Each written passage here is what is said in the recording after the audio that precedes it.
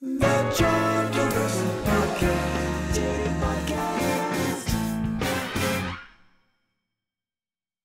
It's not about to compare with anybody else, but it's too about to observe and look in calm. What is the trip, the journey that you have been able to do it, to walk, and the map that already came with you. And I'm one of the person that believe that the map can be worse or better depending of you. That's your mission. That's your function. How we can uh, transform that map in something great, or we can destroy the map. I sat down with my dear friend Gonzalo Rubalcaba to talk about life and music, and I was half joking with him, but it's true that every time I'm with him, he reminds me to slow down my heartbeat and think about things and feel things just a little deeper, a little slower, a little more in depth than I would normally have. And this interview is exactly like that, and he is exactly how he plays. He's always going deeper, searching, seeking, and always present. So here's my time with Gonzalo Rubalcaba.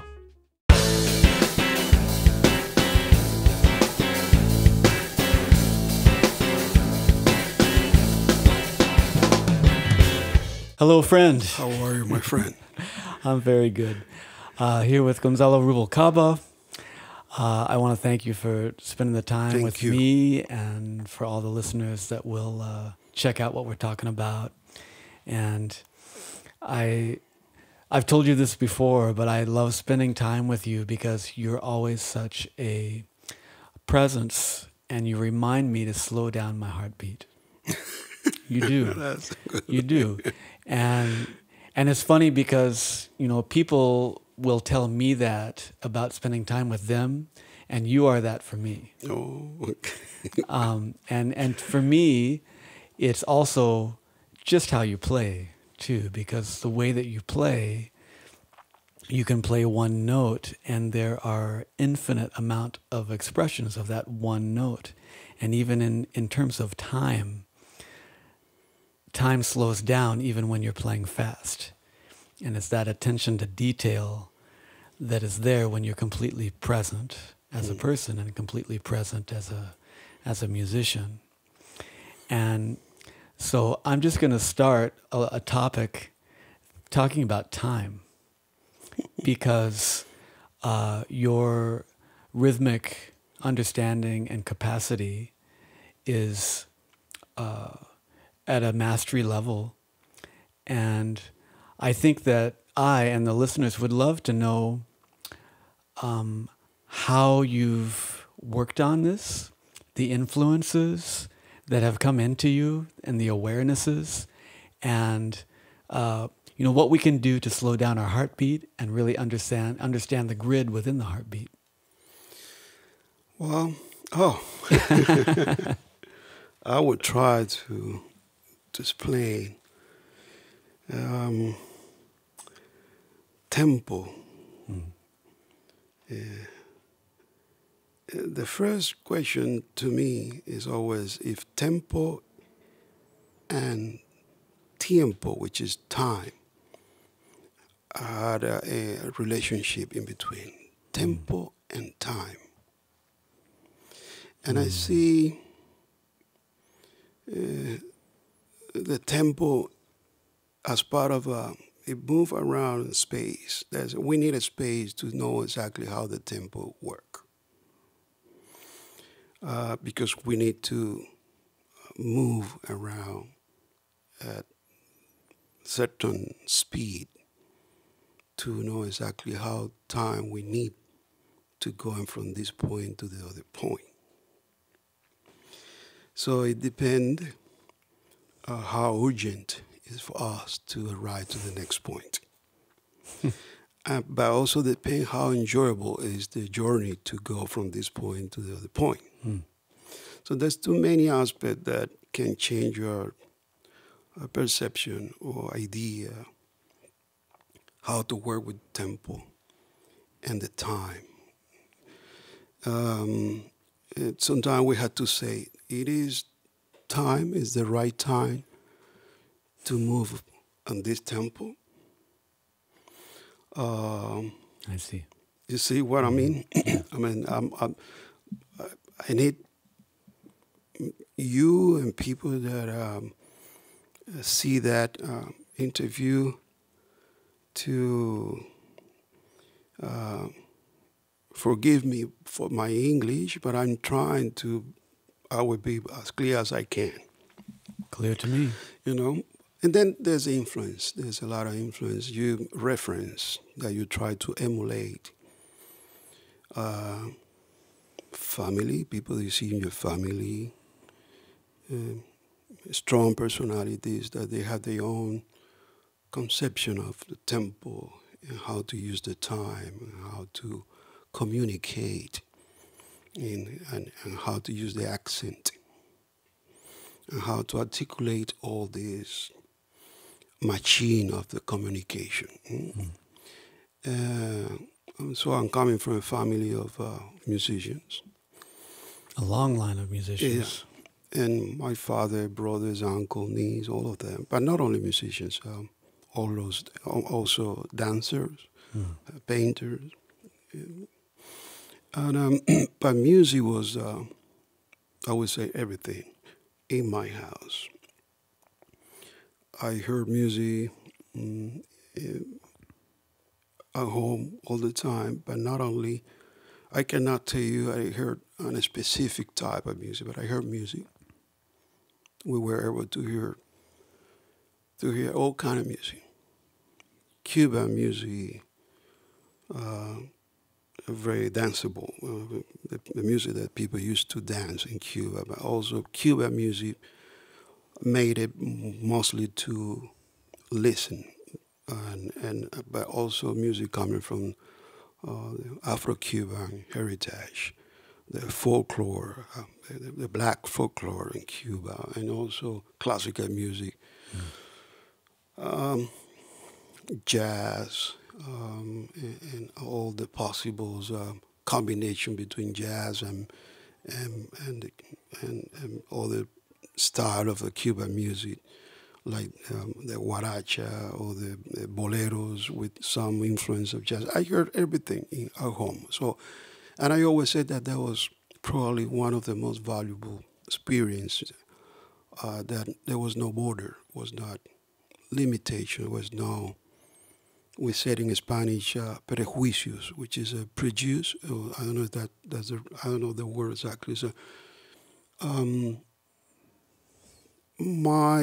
I remember to hear it probably from my father or from some of my parents to say the most important is to, when you listen to music, is to find some values and some something that move you emotionally, even before of any intellectual reaction.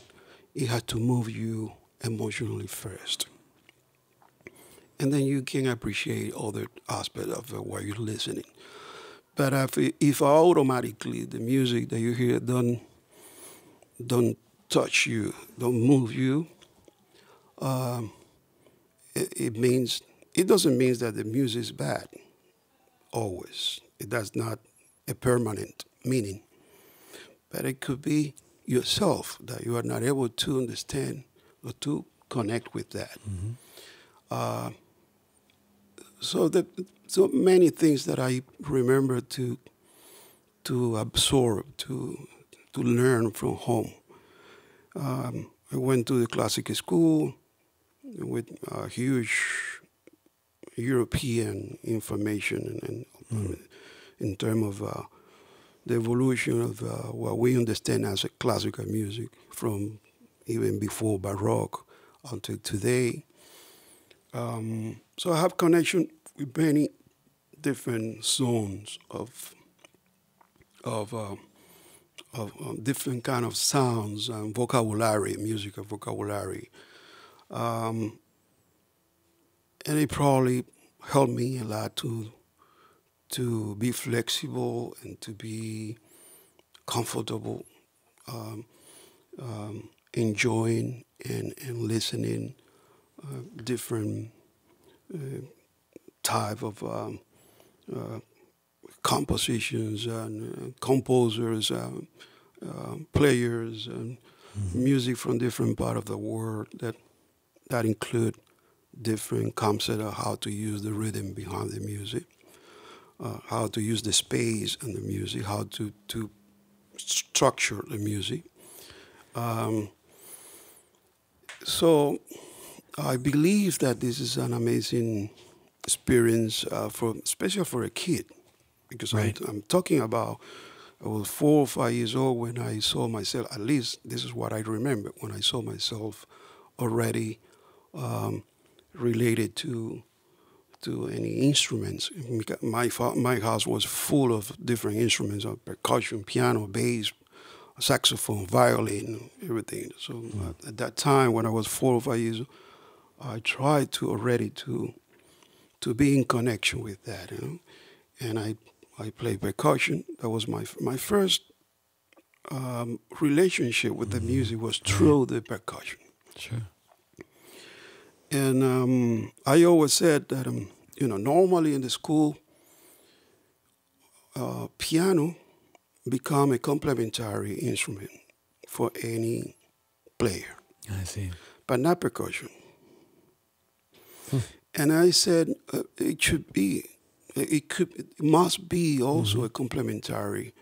Um, I mean, the percussion for the musicians as well as the piano or harmony, class of harmony or class of counterpoint or whatever. It's good to put every musician in contact with that rhythm department since they are little, and in order to not waiting until the last moment, which is you already are involved to play some compositions of somebody. It should be part of the beginning of the music education. I mean, as you play trumpet, and the first thing that they put in your lips is the, how you call The that, mouthpiece. the mouthpiece. It's not the whole instrument. It's that. Well, same thing. We need to learn how I call the rhythm section, the rhythm of the music, the machine that moves the music. They make the music walk. Right. And I have it not at the school, but I have it home because I remember that my parents, my father, my uncles, all of them, they played a lot of different style of the Cuban popular music, Cuban popular music. And they teach me how to play that, what is the name of this, and you should play that this way. I mean, historically or traditionally, that style of music should be played in that way. Um, but I remember that they never started explaining that to me from the harmony or the melody, but from the rhythm. Said the rhythm behind that is this, and then It's the on top of roots. that, we have this chord, we have that melody, or we have this color. But the first thing is to understand what is happening down there. Yeah. So it probably helped me a lot too. I can relate to that in a way because my family is musical as well. And I remember both my parents, my mom and my dad, when they would listen to music, and I was 5, 6 years old, at that age, and we would they'd put on a Frank Sinatra record, and they'd say, listen to the time. Listen to the way that he sits in the time. And then they'd put on Earth, Wind, and Fire, and they'd say, listen to the time. And then my dad would put on Miles Davis. You hear how his time sits on that? And I was always very sensitive about listening to the time, which means the feel. It's you were talking about being flexible and malleable with that that root, that grid, and that's how you know what it reminds me of is like, and it's almost an image of how you play to me, is thinking about the comic characters of Superman and Flash, because they can go faster than anyone else. And there's this one scene in one of the movies where they actually see each other, and everybody else is just still because they're moving so much faster. They're the only ones that can see each other. And time is a different thing for them, yet they're on the same wave. They're on the same grid, but it's timeless. And they can just play with it. So it may be moving very fast, it may be moving very slow, but there's timelessness within it. You know, coming back to the beginning, I mean, you say, well, even when sometimes you see somebody else, and you refer to me, but playing fast tempos, but still bringing some calm or whatever we call this. And the reflection about it is that I believe that the people that have that are able to transmit that calm, apparently to being calm, even in situations where tempo is fast and there's a lot of information, a busy moment, musically speaking, it's because they need time to find inside of them. So you need to bring what you are going to say, any information you're going to bring, you have to take it from somewhere.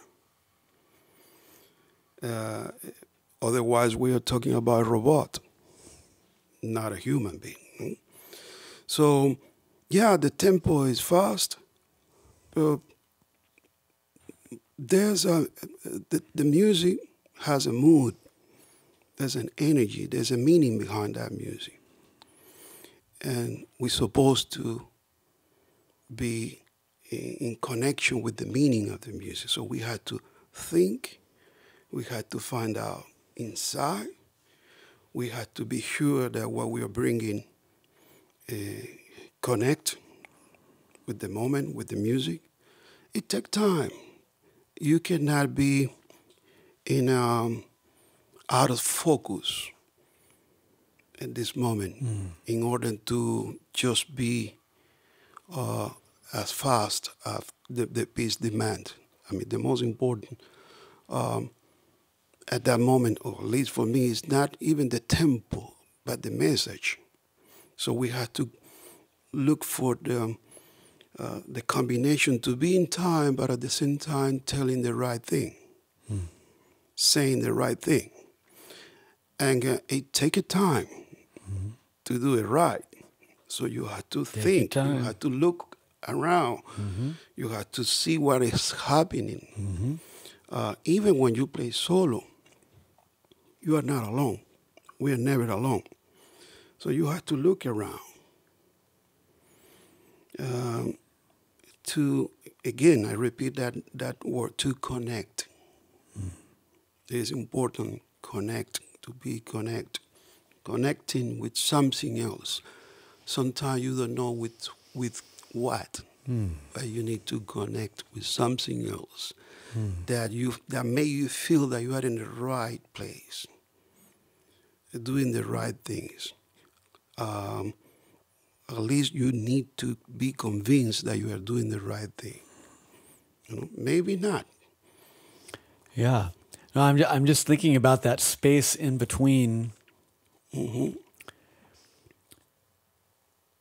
that feeling of unity of all and separation. And if you're in a space of separation, then everything is against you. And if you can slide the scale a little bit more to the 0 point, more on the side of oneness, then you're going to be able to connect and be part of the whole thing. Exactly. You know what it made me think of? John Faddis tells this story about Dizzy, whom I know is a very special human being in your life. But Faddis was saying, they were playing a big arena somewhere, and of course the sound was like, you know, and it was probably, and he was talking about the break on A Night in Tunisia. You know, do that, and then and Dizzy played, and you couldn't feel the time. In other words, you couldn't hear where anything was, and Dizzy played the break, and he was completely on, and so Faddis asked him, you know, how could you hear anything? What was going on? And Dizzy said, well, I am the time. And that says everything to me, because it's not like in a sense of separation. Mm-hmm. It's more, I am the time in the sense of unity. Mm-hmm. You know, you define it there as all connected to one. Recently, I think I was talking to Maria, my wife, a video that I saw of Dizzy, an old video, very old. And I saw he playing with his quintet. I think it was a quintet, somewhere in Europe. And that was another example. I said to Maria exactly what you said at the beginning of the conversation. I said, I mean, if you hear, you don't see it, you hear what he's playing, you probably you create an image in your mind that the guy is taking a bad moment. I mean, it's difficult to do what he's doing, you know. So you imagine him physically trying to articulate what he's playing, but in the most, you know, busy way possible. So when you see him playing, there's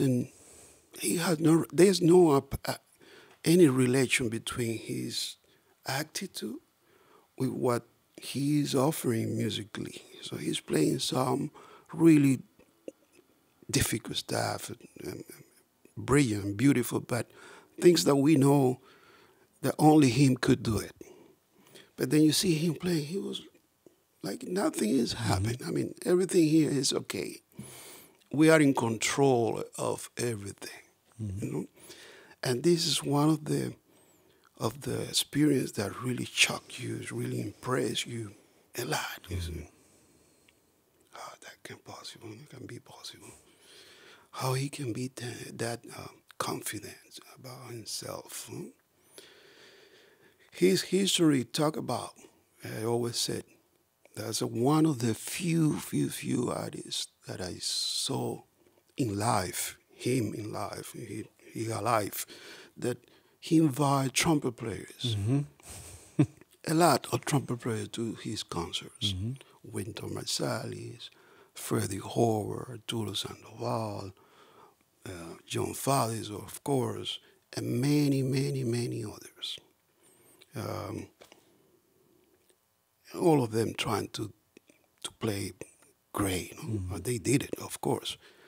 When the camera turned around to see what Dizzy was doing, he was sincerely enjoying, as a kid, what they were doing. Look, this what he's playing, that phrase, that's amazing. That was a party for him. You know, he was enjoying the moment. So it tells you. I see. You know, it's a lesson. It's a deep and strong lesson. Yeah. Not many people are able to do that. Yeah. Yeah, the more you can let go of that ego, the head, the more capacity you have. The more capacity you have to be timeless, because you're not holding on to anything that's so dense. That is beautiful. So let me ask you this. So in terms of that fine detail, I mean, you're always working on your life, right? To try and open up the capacity to be able to handle everything at the same time and create that presence. And then there's realistic application, the practicing. Playing the one note for 8 hours. And I know you do this. I know you've done this all your career. I would love for you to talk about your dedication to practice for the people listening so they can get to that level where they can express so purely what they want to express?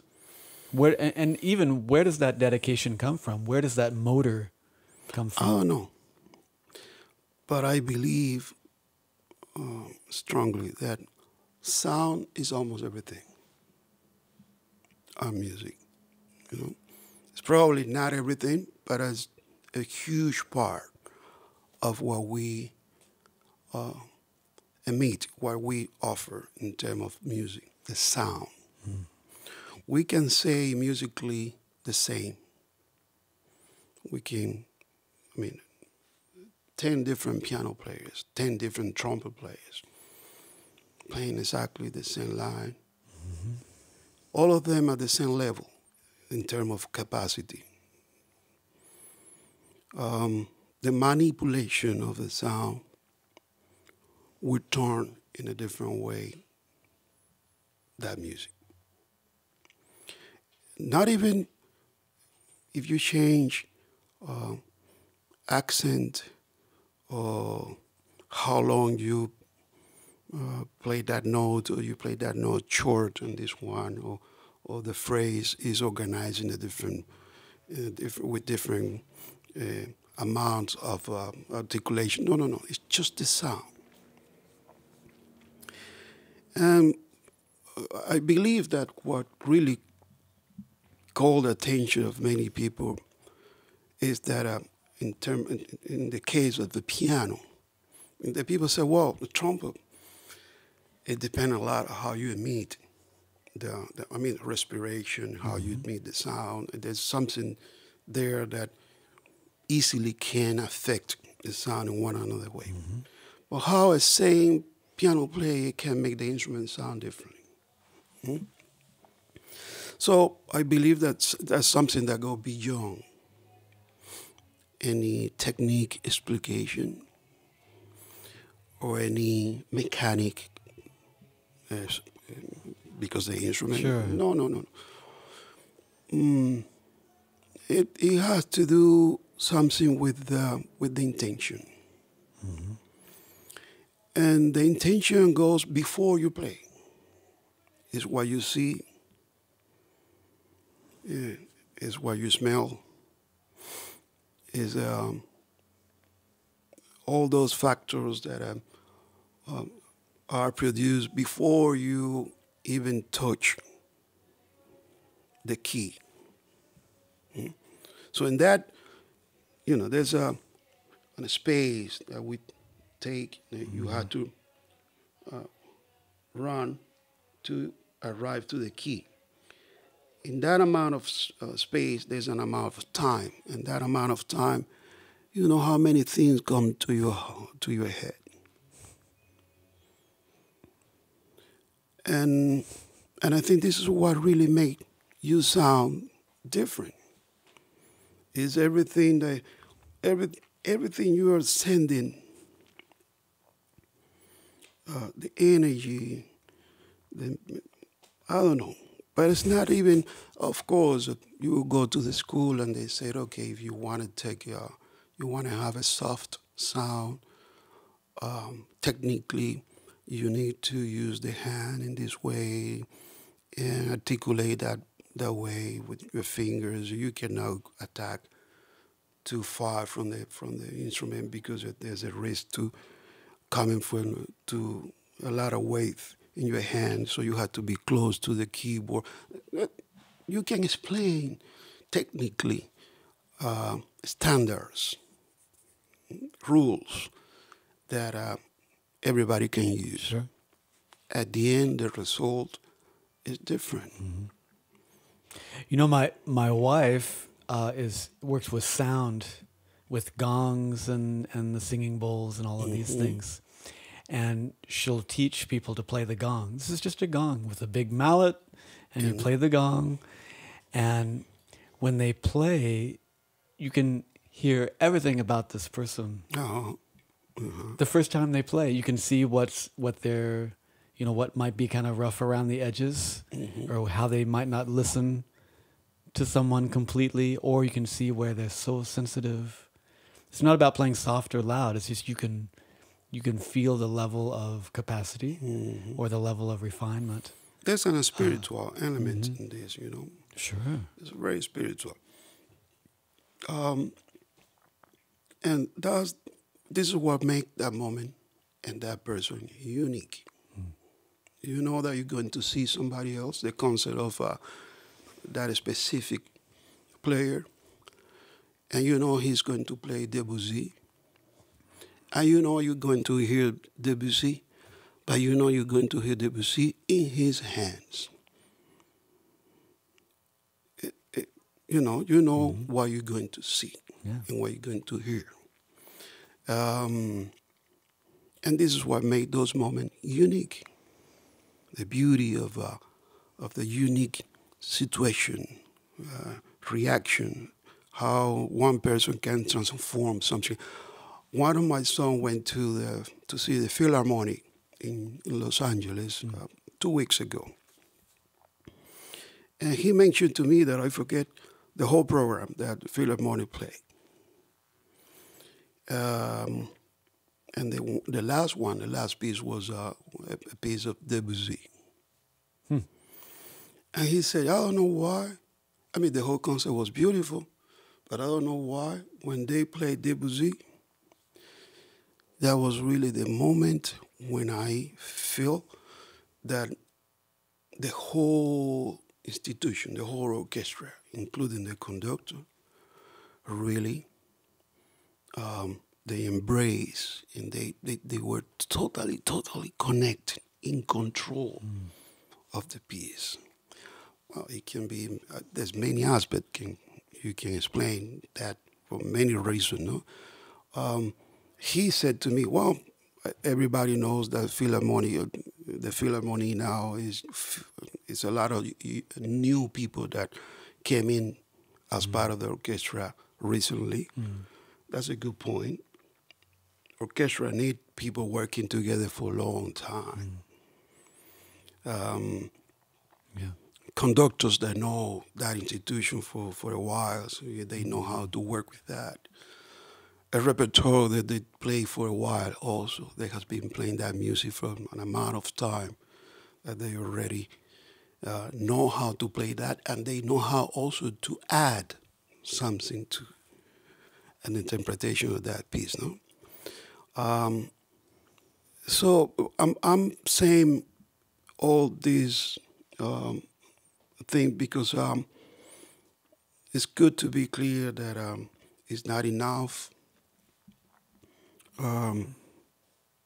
Be in control. I mean, you have to be in control as much as you can of the instrument, the tools you use to produce a sound, to do music. And when you say that I spend time, practicing, I spend a lot of time. Because when I practice, I'm learning about the music, learning about the instrument, and learning about myself. It's not one thing. I'm trying to put everything together because otherwise I can learn the music. I know the instrument, but I'm not sure where I am standing, in which point I am, if I am ready or not to play that. In the way that I aspire, I imagine to play that music. So, and I was talking to one of the students yesterday about that. I said, you play the new music. It's not about only the music, but the first question to me is always, I'm ready to play that or not. Or I need first to prepare myself, and then I can work with this. Of course, you have to explore first and to search first what is the music about. Then when you know more or less what is the music about, and then the question is coming to you. I'm in condition, I'm able to afford this challenge? Yes, not, or maybe, more or less. And then I can put together a system of practicing. Hmm. I know how to practice because I see. you know what I mean. Yeah. Yeah. It's not spending hours and times because that increase my belief that I'm doing something right. You know? Yeah. Yeah. You're prepping it. Mhm. You know what I admire about that too is that, you know, you're a busy person, and you make it a priority to make the time, to take the time to go through that process in order to get to the depth that you want to get to. I mean, that has to happen. I can see the way that you're talking about it. You have to approach it that way in order to approach it with integrity.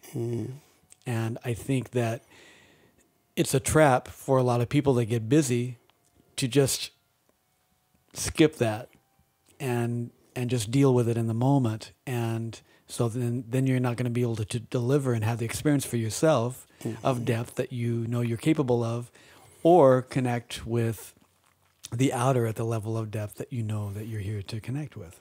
I do it everywhere, and I travel a lot. And if I had 2 days off, no matter where I am, in Japan, in France, in Italy, in Alaska, that it doesn't matter. I know. I ask for a piano, for a place where I can spend some time working in something else. And sometimes I crazy about to go out and walk and know the place and enjoy the day off. I do it, but it's just about to a planification. You know, I said, okay, I can go out in the afternoon and take a wonderful lunch or a great dinner in a great restaurant and see the city and come into the museum or just walk around. But in the morning, I need to go and work. And the people think the work is just the moment of the concert. Right. The concert is a moment of joy. It's a moment of joy. The work is behind that. Thank you for sharing that. That's a good reminder for all of us. You know, Gonzalo, I want to, if you would share a little bit about Charlie. Charlie. I know what a beautiful relationship and what he's meant to you in your life, and I wonder if you would just share a little bit of that for our listeners. Charlie was Haden. Charlie Haden was a mentor, but was a friend, a real friend. A guy with an amazing qualities in his humanly. I met Charlie. I was too young. You know, I was able to meet two persons that really changed my life. First, Dizzy, and a year later, a year and a half, Charlie, in the same place, in Havana, in Cuba, at the festival in Havana. The difference with Charlie and Dizzy is that I wasn't able to spend the amount of time that I spent with Charlie with Dizzy. Time touring, recording, or just spending time together. And we went to, I don't know how many places around the world together. We shared different projects. He trusts me as anybody in many issues, including that asking me to produce some of his record. He support me as anybody. So some people ask me, well, you know, it's a blessing to have that support. And also, you are very lucky to have people like Dizzy and Charlie that support you in the way they did it. And I think that that's a right way to see it. But we had to add something. Say, yeah, it's right. It's a blessing. I was lucky, very lucky. But it was a tremendous responsibility to me. Because I knew that Charlie could be the most happy man in the world. 20 years later, after we met, trying to reconfirm what he saw 20 years ago on me when I was a young guy. Wow. So I knew that when Charlie gave me possibilities to do this or to do that, he gave me space, he gave me everything he gave to me, I had to do something with that. You know? It was not granted. And this is what I think is important to be clear about it. It's not about that somebody come and support you, but you have to return in some way what the confidence and the trust and everything that people give to you, and the space and tools and possibilities and all the circumstance in your favor. Take it. So what are you going to do with that? And it was a constant school with him. Every day was a way to learn, but to learn not only about music, about everything, about the business behind the music, about life, about music, history, because he was part of a huge, many events linked to big names, or Nick Coleman, Dizzy as well. So it's just spending half an hour talking with them, listening to them, not even talking to them, listening to them,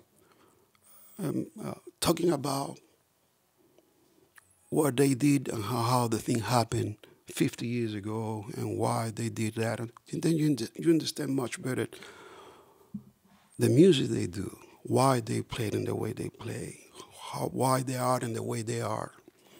You understand a lot of stuff. You know? It is probably what take you half an hour talking or listening to them. It take normally reading books and listening albums years to put things together, you know, to arm the thing.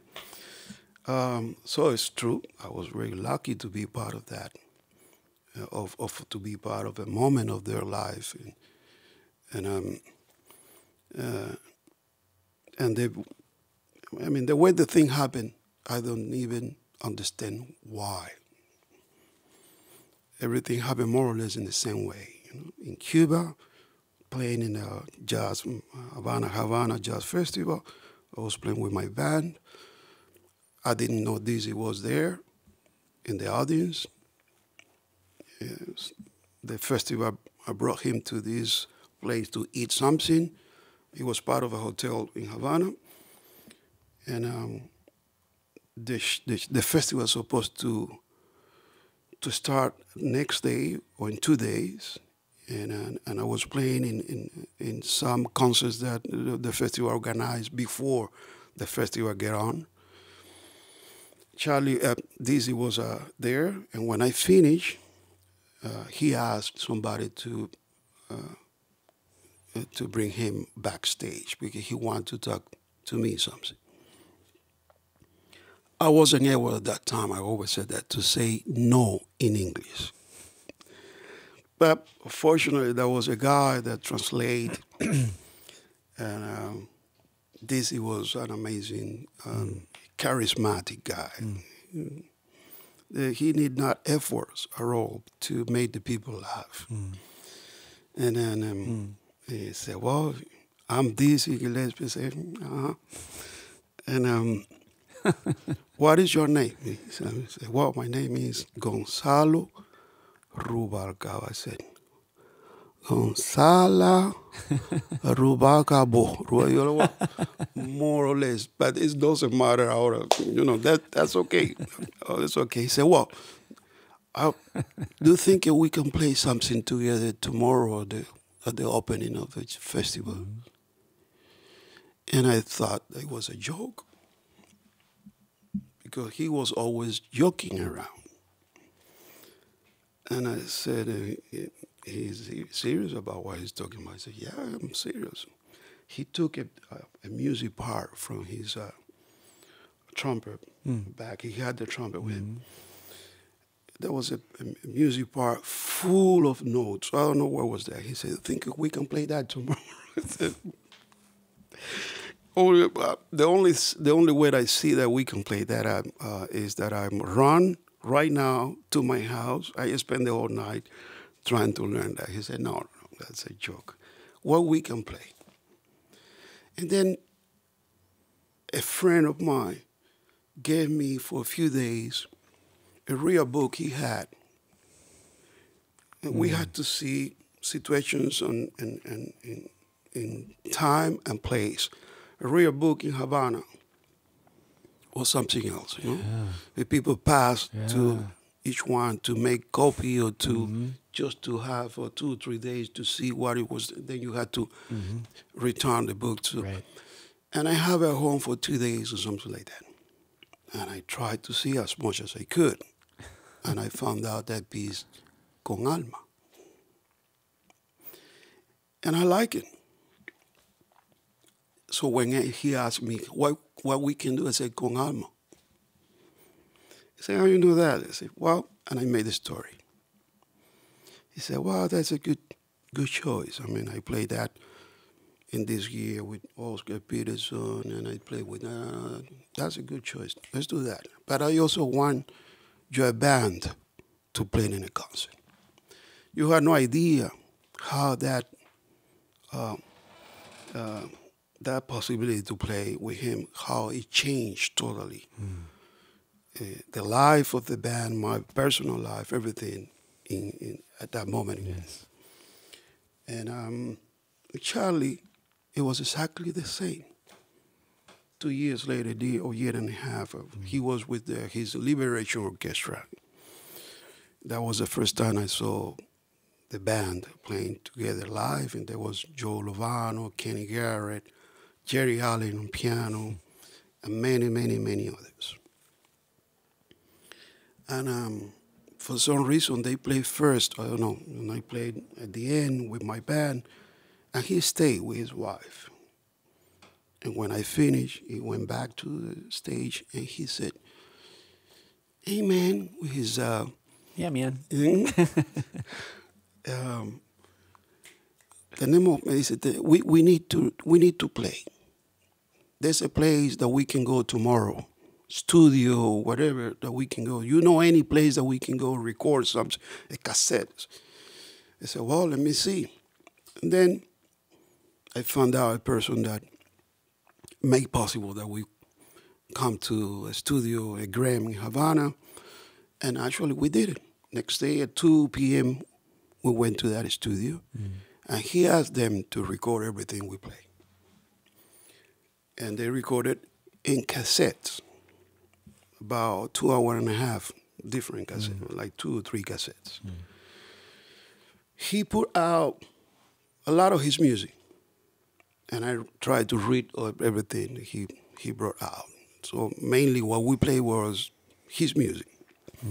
And some standards. So he said, you know that, you know all the seniors, you know this. And then we play. And when we finished, he asked for the cassette. And he took the cassette to the guy at that time in charge of Bruna Record. That was Bruce Lumval. And I didn't know that he had that implant. So he opened the door, you know. That was the beginning of of my relationship with Bruce Lumbaugh, and then not soon, but a few years later, I was able to sign with them, and a lot of different stuff happened. And the first time that I played in New York at the Lincoln Center was accompanied by him, and there was Jack on drums. I wasn't able to play in the United States for a long time because I couldn't get a visa. Right. So all my first recordings were done in Canada or in Japan, somewhere. And after that, we developed an amazing relationship. He was always clear, sincere, open. There was nothing, I always said, I never received any verbally, I never received any instruction from him and say, you have to do that, or you don't do that, or no. Everything I learned was with his example. Just watching him. And I tried to absorb as much as I could from his playing and how I can bring that experience of his playing in the way I play. We're talking about two different instruments, but it's not about instrument. It's about the concept, how to embrace the music, how to bring the music out. Just looking at him, observing him. We played a lot of concerts in many different venues. I mean, from clubs to halls to open air places, all kind of experience. So we have chance to see and to play together in different environments that sometimes really affect the way you play. Sure. And different formats, duet, trio, quartet, quintet. We went to studios to make recordings. And it was an amazing experience. Amazing. I really was very, very, very sad. I knew he was sick. And unfortunately, at the end of his life, he was about the 2.5 years or 3 years, last 3 or 4 years of his life. It was tough for him. He was very sick. And it was difficult to see him in that situation. But still, even in sick, he was thinking about the music, how to do that, and with the hope to that the thing could be different next day, and then we can do something again, and a sweet guy. That's my experience. We are not able to to be welcome for everybody in this life. But my experience is that, there's no reason to say something different. He was sweet with me, I said I was too young. When I met him, I was 20-something. And with the respect that he always demonstrated, not only to me, but I remember that we went out with a band that everybody was really young. There was Antonio Sanchez on drums, there was Mike Rodriguez, there was Miguel Senon on saxophone, Oriente Lopez, a flute player from Cuba, living in New York. And I know I'm forgetting somebody else on saxophone too. Everybody really in the 30s and the 20s, 30 years old. Charlie was a name already, consolidate. we never saw, we never felt anything out of place in terms of the way we communicate, the way not neither stage or out of the stage. He was always a gentleman and clear everything. He was a leader. Mm-hmm. That's how he always sounds to me too. Mm-hmm. And it's a reminder too, as you were saying how you were observing and watching and learning, just a reminder to recognize those moments when they're there, when it's time to listen, when it's time to watch. Right now it's time to observe. There's nothing to say right now. Just watch. Just watch this example. And it's good to recognize that, to be clear about it. That's the moment to just watch and listen, and that's it. There's nothing to do. Yeah. Let me ask you one more question, Gonzalo. One more question, and that would be, you were talking about being too young, in your 20s. Let's say here you are now with the experiences that you've had in life and music. If you were going to have a conversation with your little Gonzalo at 18 years old and go back, what do you think you would like to tell that 18-year-old Gonzalo to help him on his way to this point? Do it again.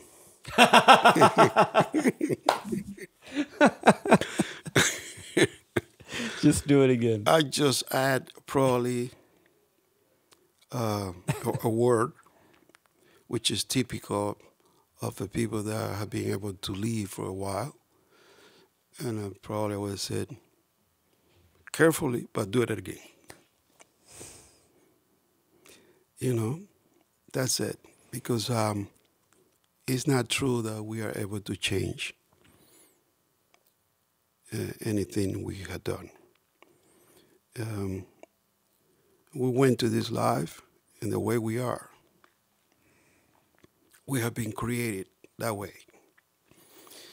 And most than that, even more than that, is the journey of each one. So it's not about to compare with anybody else, but it's about to observe and look in calm. What is the trip, the journey that you have been able to do it, to walk, and the map that already came with you. And I'm one of the persons that believe that the map can be worse or better depending on you. That's your mission. That's your function. How we can transform that map in something great, or we can destroy the map, and make it dark. But I believe that everybody had come already with something else that we had to develop, that we had to work on it. I remember a teacher that I have at home at school. She used to say regarding the talent, she said, well, what is talent? And she said, talent, she said, think about what is gold. The people that work looking to see if they can find gold, what they find out when they did. It's a piece of stone. But a piece of stone that can be transformed in something else. We can shape it.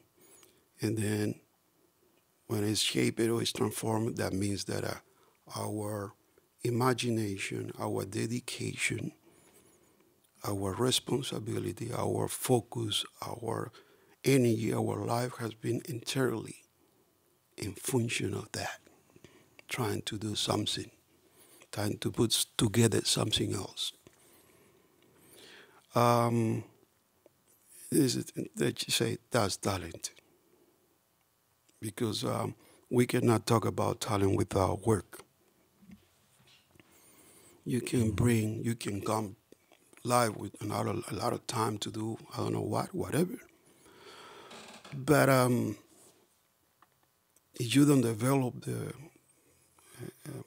an attitude or to a discipline, a concept of discipline, dedication, uh, working on it, um, putting everything possible to.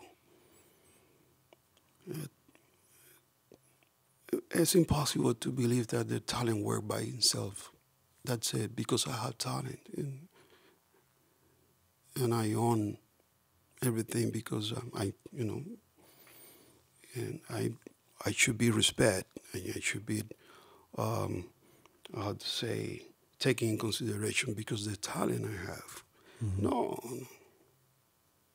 this is not true. It's a gift. Mm-hmm. It's a gift. There's no doubt about it. But this is what I learned at home, not even at the school, because home had to do something with you. We cannot expect and waiting for school to do what we should do at home with our kids. Mm-hmm. And my mom never came out to work out of the house, but she did everything at home, including my education. Mm. And she was the one that really printed on me the concept of discipline, Mm-hmm. to be serious, to be focused, to be in love with what I do. Mm-hmm. You know, that sense of responsibility, it comes from her. That was her work. Then the school complemented other things. But I think it's good to reflect about it because probably I'm getting old, which is a blessing. Mm. But today I'm here and listening, not in everybody, but I listen a lot, concepts that goes totally in a different direction Mm. in terms of how to get the discipline, how to be. Of course. Mm-hmm. And I feel grateful and I feel blessed that I have a home like that. Mm-hmm. I had great teachers too. But in the house, things were done properly. And that was, I'm not talking, that was a perfect house. Every family has different size of how to develop a relationship. And probably now that I have the age that I have, or maybe I look back and I said, well, my family, there's some things from my when I was a kid that I would not do it in the same way as a family when I put together my family. Mm-hmm. But it was clear for me that what I said before about it, what my mother did is exactly what we need today. You know? Mothers are incredible that way because they know exactly what you need. Mm-hmm. They know exactly what you need. You know, maybe discipline, And who you maybe are. nurturing. Oh, yeah. They know you better than you. Still. Mm-hmm. Always. Mm-hmm. Thank you for this. Thank you. And thank you for sharing all of this. And thank you for lowering all of our heartbeats. I'm going to call you the Flash from now on, because I think that's how I'm going to see you every time, moving just a little bit in timelessness through the grid. Thank you for the invitation. I love you very much, Gonzalo. Thank you. A pleasure. Thanks. Much gratitude, everyone, for checking out the podcast. Please just subscribe and follow and like and add a comment, as it really helps us expand and grow and keep us all connected together. So I appreciate it very much, and I send you much, much, much love. I'll see you on the next one.